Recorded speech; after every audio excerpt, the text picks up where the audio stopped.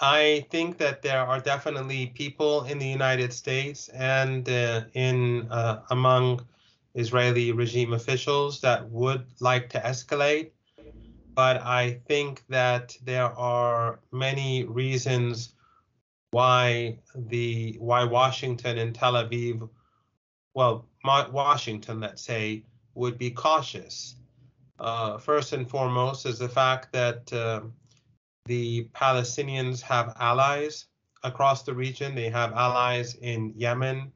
They have allies in Lebanon, in Syria, Iraq, and of course, Iran.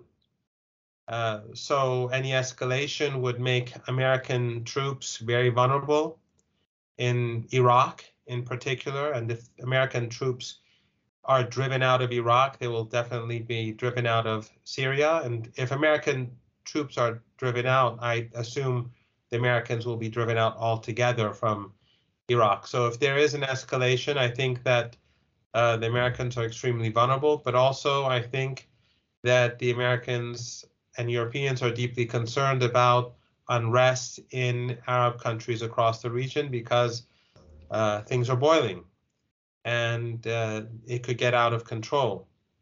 And ultimately, there is the Persian Gulf, and that is that if there's some sort of direct conflict between the United States and Iran, Iran will not hesitate to take out American positions in the Persian Gulf, and those countries that facilitate an American military presence, they will definitely be targets, and therefore I think that would simply destroy the global economy. So I think the Americans have a number of reasons to be very cautious. Iran doesn't see the Israeli regime as a threat. Iran's much more powerful. It has the ability to cause much greater harm to the Israeli regime. The real threat to Iran has always been the United States, and it continues to be a threat. If the United States chooses to get into direct conflict with Iran, that would be a very serious matter, and it would have, I think, devastating consequences for the world. But for Iran, Israel is not really an important adversary when it comes to its military capabilities. Well, what I can say is that in Yemen, the government today is much stronger than it was before. And since there is peace, or at least a no war, no peace situation between Yemen and Saudi Arabia, they've been building their military capabilities. The same is true in Hezbollah. The same is true in Syria and Iraq. And of course, the same is true with Iran. If we are to take Western media seriously, then Iranian drone and missile capabilities are highly sophisticated.